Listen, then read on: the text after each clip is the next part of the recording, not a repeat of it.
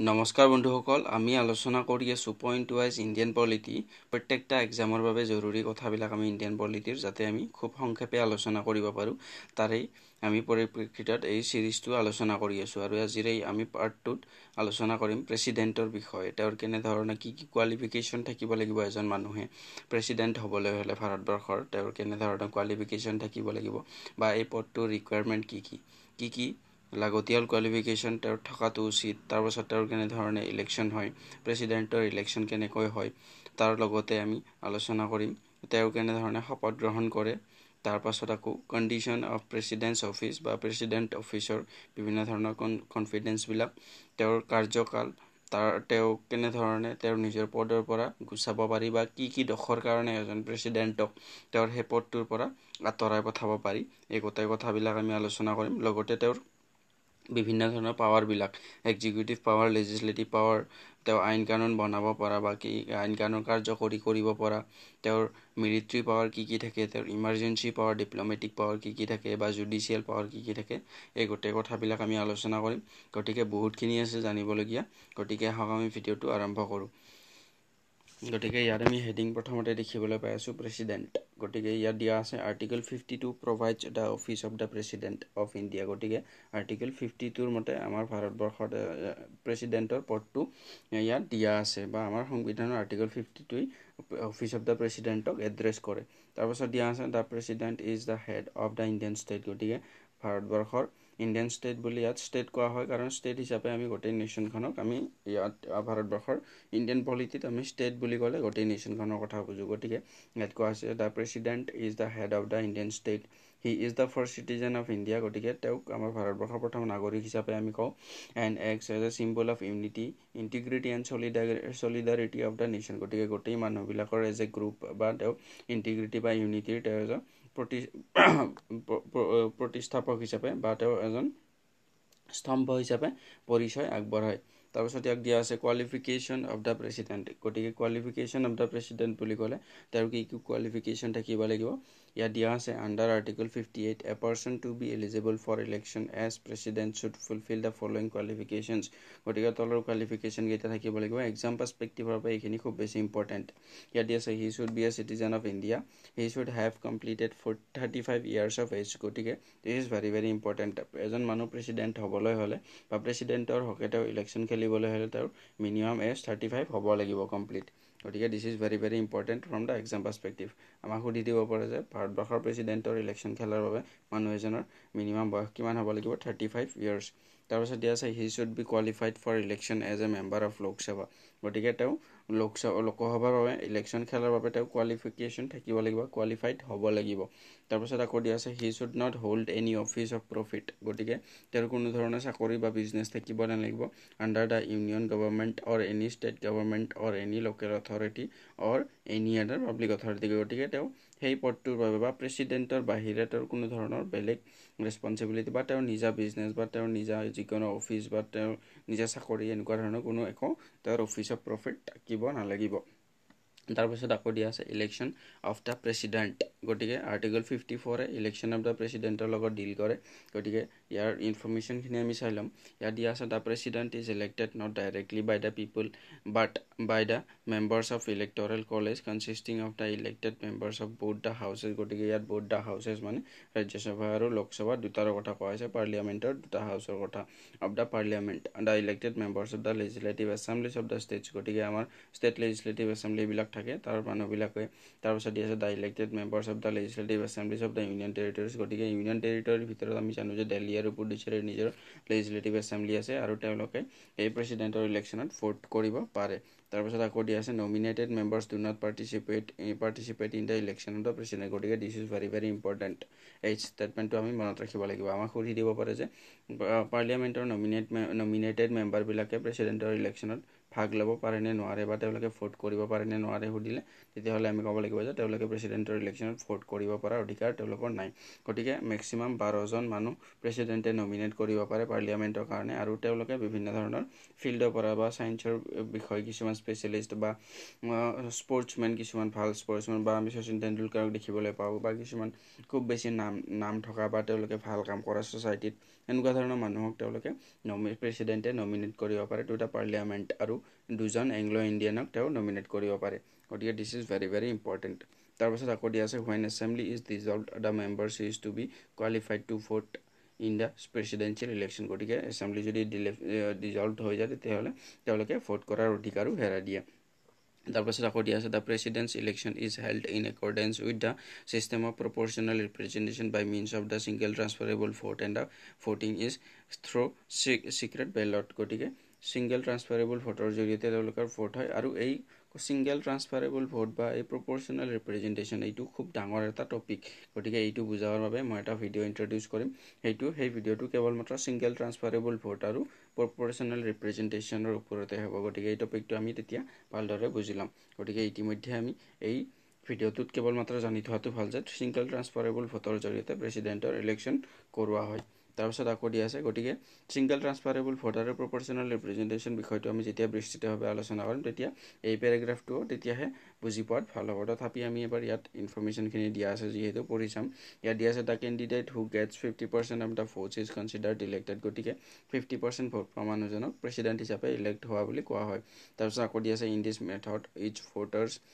is voter caste as many votes as there are candidates in the field by giving his preference গতিকে চাৰিজন candidate থাকিলে 1 2 3 4 তেতিয়া হলে মানুহবিলাকে প্ৰেফাৰেন্স দিব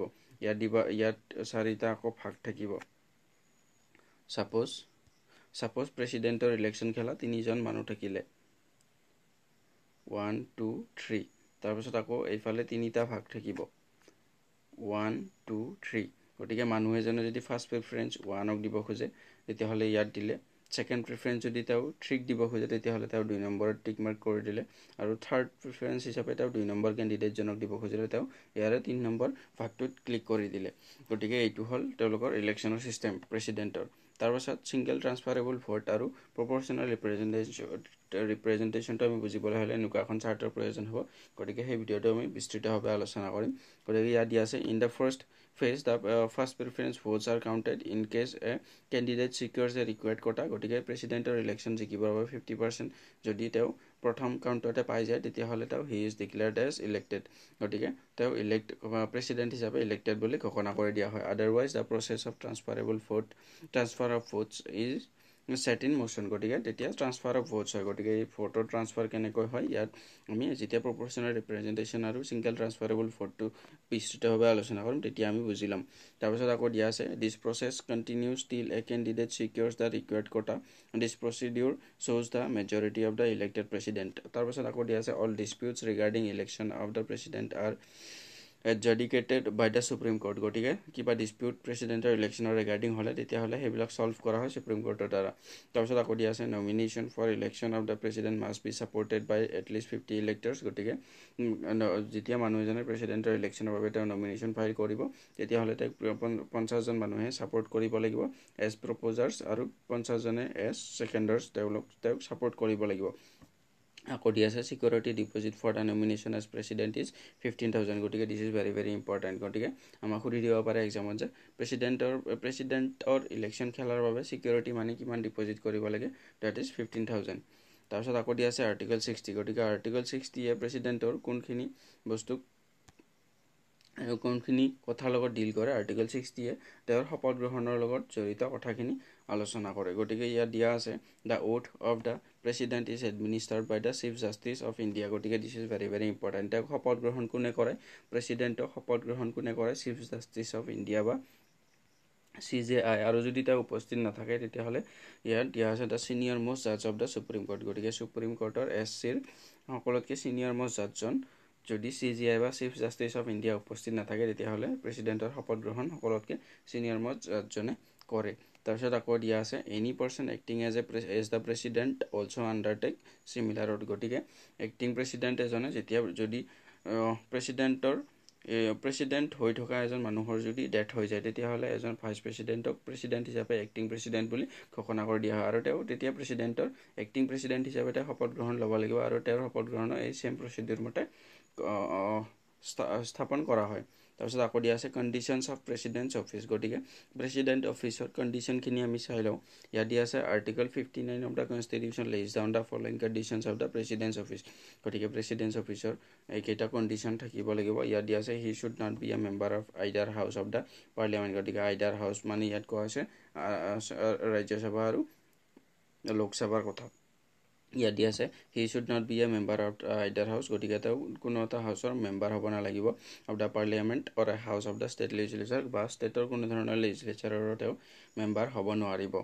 ইয়াত দিয়া আছে if any Shah person is elected as the president গতিকে যদি ষ্টেট এছেম্বলিৰ বা বিভিন্ন ধৰণৰ লোকসভা বা ৰাজ্যসভাৰ মানুহ এজন প্ৰেচিডেণ্ট হিচাপে ইলেক্ট হয় তেতিয়াহ'লে he is deemed to have ভেকেটেড his seat in the house on the date on which he enters upon his office as the president গতিকে তেওঁ প্ৰেচিডেণ্ট হিচাপে যেতিয়া ইলেক্ট হ'ব তেতিয়া তেওঁ সেই নিজৰ চিটটো এৰি দিব লাগিব ইয়াত দিয়া আছে he should not hold any office of profit ইতিমধ্যে আমি এইটো আলোচনা কৰিলোঁ তেওঁ কোনো ধৰণৰ চাকৰি বাকৰি থাকিব নালাগিব বিজনেছ থাকিব নালাগিব বা তেওঁৰ বেলেগ কাম থাকিব নালাগিব ইয়াত দিয়া আছে he is এণ্টাইটেলড without payment of rent of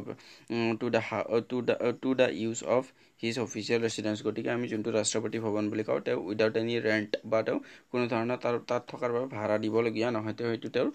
privilege বুলি তেওঁক কোৱা হয় তাৰপিছত ইয়াত দি আছে he is এণ্টাইটেলড two Shah এমলমেণ্টছ এলাৱেঞ্চেছ and প্ৰিভিলেজেছ as may be ডিটাৰমাইণ্ড by the parliament গতিকে তেওঁ কি সুবিধা পাব এইবিলাক পাৰ্লিয়ামেণ্টৰ দ্বাৰা নিৰ্ধাৰণ কৰা হয় তাৰপিছত আকৌ দিয়া আছে his এমলমেণ্টছ and এলাৱেঞ্চেছ can not be dismissed during his term of office গতিকে তেওঁ টাৰ্ম অফ অফিচ বা 5 বছৰ কমপ্লিট নোহোৱাকৈ তেওঁৰ প্ৰেচিডেণ্টৰ কোনো ধৰণৰ এলাৱেঞ্চবিলাক কাট কৰিব নোৱাৰিব পাৰ্লিয়ামেণ্টে তাৰপিছত আকৌ দিয়া আছে টাৰ্ম অফ দ্য প্ৰেচিডেণ্ট গতিকে প্ৰেচিডেণ্টৰ অফিচৰ কিমান কাৰ্যকাল সেই বিষয়ে আমি চাম ইয়াত দিয়া আছে under article 56 the president shell hold office for A term of 5 years গতিকে তেওঁৰ কাৰ্যকাল 5 বছৰৰ কাৰণে from the date on which he এণ্টাৰ্ছ upon his office গতিকে তেওঁ যেতিয়া প্ৰেচিডেণ্ট হিচাপে ইলেক্ট হয় তেতিয়াৰ পৰা তেওঁ 5 বছৰ কাৰ্যকৰী হৈ থাকে তাৰপিছত আকৌ দিয়া আছে হি মে resign from his office by writing under his hand address to the vice president গতিকে এইটো খুব বেছি important statement this is very very important আমাক সুধি দিব পাৰে যে প্ৰেচিডেণ্টে ৰিজাইন কৰিবলৈ হ'লে তেওঁৰ নিজৰ ৰেজিগনেশ্যন পেপাৰটো কাক দিব vice প্ৰেচিডেণ্টক this is very very important তাৰপাছত আকৌ আছে ইম্পিচমেণ্ট অফ দ্য প্ৰেচিডেণ্ট গতিকে প্ৰেচিডেণ্টক কি বেচিছত তেওঁৰ নিজৰ পদৰ পৰা গুচাব পাৰি বা হটাব পাৰি সেই বিষয়ে ইয়াত দিয়া আছে under article 61 president can B ইম্পিচড from office from violation of the constitution গতিকে সংবিধানৰ উলংঘাৰ বেচিছত বা তেওঁ যদি সংবিধান উলংঘা কৰে তেতিয়াহ'লে তেওঁক নিজৰ সেই প্ৰেচিডেণ্টৰ পদৰ পৰা গুচাব পৰা যায় আৰু তেওঁক গুচোৱাৰ প্ৰক্ৰিয়াটো কেনেধৰণৰ ইয়াত দিয়া আছে the president can B initiated the ইম্পিচমেণ্ট of the president এইটো অফ দ্য প্ৰেচিডেণ্ট বুলি দিয়া নাই তথাপি মই কৈ দিছোঁ the ইম্পিচমেণ্ট of the president can B initiated by আইডাৰ house of the parliament গতিকে আইডাৰ হাউচ মানে ৰাজ্যসভা বা লোকসভা দুয়োটা হাউচতে যিকোনো এটাত প্ৰেচিডেণ্টৰ ইম্পিচমেণ্টৰ বাবে প্ৰচিডিউৰটো ষ্টাৰ্ট কৰিব পাৰি ইয়াত দিয়া আছে দিছ charges should be child by 1/4 members of the house গতিকে 1/4 মেম্বাৰে চাইন কৰিহে সেই প্ৰেচিডেণ্টৰ তেওঁ যে কনষ্টিটিউশ্যনৰ উলংঘা কৰিছে সেই চাৰ্জটো ক্লেইম কৰাৰ বাবে 1/4 মেম্বাৰৰ চাইন লাগিব date frame the charges and 14 days advance notice should be given to the president গতিকে তেওঁক 14 দিন আগতে প্ৰেচিডেণ্টক জনাব লাগিব যে তেওঁৰ বিৰুদ্ধে ইম্পিচমেণ্টৰ প্ৰচেছ ষ্টাৰ্ট কৰা হৈছে তাৰপিছত আকৌ দিয়া আছে after the ইম্পিচমেণ্ট motion is passed by the majority of 2/3 of total membership of the house গতিকে ৰাজ্যসভা বা লোকসভা যোনটো হাউচতে তেওঁৰ ইম্পিচমেণ্ট প্ৰচেছ ষ্টাৰ্ট হয় তাৰ যোনটো হাউচত ষ্টাৰ্ট হয় তাত যদি ইয়াত দিয়া আছে motion is passed by the majority of 2/3 গতিকে 2/3 মেজৰিটিৰ দ্বাৰা যদি টোটেল মেম্বাৰশ্বিপৰ তাৰ পৰা পাছ হয় তেতিয়াহ'লে ইয়াত দিয়া আছে it is scent to the আদাৰ হাউচ গতিকে তেতিয়া it is scent to the আদাৰ হাউচ গতিকে ৰাজ্যসভাত প্ৰথম পাছ হ'লে ই লোকসভালৈ যাব লোকসভাত প্ৰথম পাছ হ'লে ই ৰাজ্যসভালৈ যাব তাৰপিছত দিয়া আছে he should which should investigate the charges গতিকে যদি ৰাজ্যসভালৈ যায় তেওঁলোকে সেই চাৰ্জবিলাক ইনভেষ্টিগেট কৰিব বা লোকসভালৈ গ'লে তেতিয়াহ'লে লোকসভাই সেই চাৰ্জবিলাক ইনভেষ্টিগেট কৰিব তাৰপিছত আকৌ দিয়া আছে the president has the right to appear and two B represented as Shah investigation গতিকে প্ৰেচিডেণ্টে সেই ইনভেষ্টিগেশ্যনত ফুল কৰ্ডিনেশ্যন কৰিব লাগিব ইয়াত দিয়া আছে ইফ দ্য আদাৰ house also' ছাষ্টেইনছ the charges and passes the motion by A majority of 2/3 গতিকে যদি আদাৰ হাউচ যোনটোৰ পৰা গৈছিলে ফাৰ্ষ্ট হাউচটোৰ পৰা ছেকেণ্ড হাউচটোলৈকে গৈছিলে যদি ছেকেণ্ড হাউচটো সেই একেই 2/3 মেজৰিটিৰ দ্বাৰা এই ইম্পিচমেণ্ট মোশ্যনটো পাছ কৰি দিয়ে 2/3 of the total membership the president to be removed from his office at that time and date গতিকে সেই দিনাই যেতিয়া পাছ হয় দুটা হাউচৰ পৰা সেই দিনটোত প্ৰেচিডেণ্টে নিজৰ পদটো এৰিব লাগিব তাৰপিছত দিয়া আছে vacancy in the Presidents office গতিকে প্ৰেচিডেণ্ট অফিচত বা প্ৰেচিডেণ্টৰ অফিচটো বা প্ৰেচিডেণ্টৰ পদটো কেতিয়া খালী হ'ব পাৰে তাৰ বিষয়ে ইয়াত কথা কোৱা হৈছে ইয়াত দিয়া আছে under article 62 A vacancy in the president office can অকাৰ in any of the following ways গতিকে এই কেইটা পদ্ধতিৰে প্ৰেচিডেণ্ট অফিচত পদটো খালী হ'ব পাৰে on the expiry of his টেনিয়ৰ of 5 years by his resignation বা তেওঁৰ ৰেজিগনেশ্যনৰ দ্বাৰা খালী হ'ব পাৰে বা তেওঁৰ 5 বছৰ কমপ্লিট হ'লে খালী হ'ব পাৰে তাৰপিছত আকৌ দিয়া আছে on his removal by the process of ইম্পিচমেণ্ট গতিকে ইম্পিচমেণ্ট প্ৰচেছেৰে যদি তেওঁক সেই পদটোৰ পৰা আঁতৰাই দিয়া হয় তেতিয়াও সেই পদটো খালী হ'ব পাৰে তাৰপিছত দিয়া আছে বাই হিজ ডেথ বা আদাৰৱাইজত বিভিন্ন ধৰণৰ কাৰণ আহিব পাৰে বা তেওঁৰ যদি তেওঁৰ 5 বছৰ কাৰ্যকাল সমাপ্ত নহওঁতে যদি তেওঁ মৃত্যুবৰণ কৰে তেতিয়াহ'লেও সেই পদটো খালী হ'ব পাৰে ইয়াত দি আছে when he became ডিছকুৱালিফাইড to hold office or when his election is declared void গতিকে তেওঁৰ ইলেকশ্যন যদি আনকনষ্টিটিউচনেল বুলি ঘোষণা কৰি দিয়া হয় তেতিয়াহ'লে এই অফিচটো খালী হ'ব পাৰে তাৰপিছত আকৌ দিয়া আছে N election two feel the vacancy due to expiry of term must be held before the expiry of the term গতিকে যদি মানুহ এজনে 5 বছৰ কমপ্লিট কৰিব প্ৰেচিডেণ্ট হিচাপে তেওঁ প্ৰেচিডেণ্টৰ 5 বছৰ কমপ্লিট কৰাৰ 5 বছৰ হিচাপে তেওঁৰ প্ৰেচিডেণ্টৰ কাৰ্যকাল কমপ্লিট কৰাৰ 10 বা 15 দিন আগতে প্ৰেচিডেণ্টৰ নতুন প্ৰেচিডেণ্ট কোন হ'ব তাৰ ইলেকশ্যন কৰোৱা হ'ব গতিকে তেওঁৰ এক্সপায়াৰী ডেট তেওঁৰ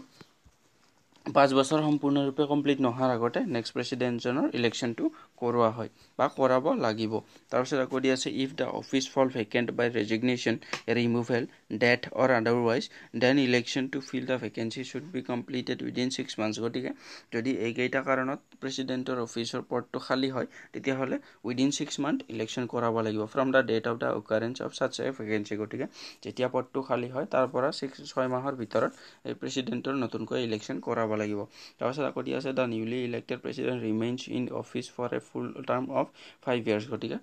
নতুনকৈ ইলেক্ট কৰা প্ৰেচিডেণ্টজনক ফুল তেওঁ 5 বছৰৰ বাবে তেওঁক নিযুক্তি দিয়া হয় from the date of his assume charges office গতিকে তেওঁ যেতিয়া ইলেক্ট কৰা হয় তেতিয়াৰ পৰা তেওঁ 5 বছৰৰ তেওঁ কাৰ্যকাল গ্ৰহণ কৰে গতিকে আমি এই ভিডিঅ'টোত প্ৰেচিডেণ্টৰ এইখিনি কথাতে আমাৰ এই ভিডিঅ'টো সমাপ্ত কৰিলোঁ নেক্সট ভিডিঅ'ত আমি আলোচনা কৰিম প্ৰেচিডেণ্টৰ বিভিন্ন ধৰণৰ পাৱাৰৰ কথা ইয়াৰ কেনেধৰণৰ এক্সিকিউটিভ পাৱাৰ থাকে লেজিছলেটিভ পাৱাৰ থাকে ফাইনেন্সিয়েল পাৱাৰ থাকে judicial power diplomatic power military power আৰু emergency power this is very very important emergency power গতিকে এই গোটেই পাৱাৰকেইটা আমি নেক্সট ভিডিঅ'ত আলোচনা কৰিম গতিকে ভিডিঅ'টো চোৱাৰ বাবে ধন্যবাদ থেংকছ ফৰ ৱাচিং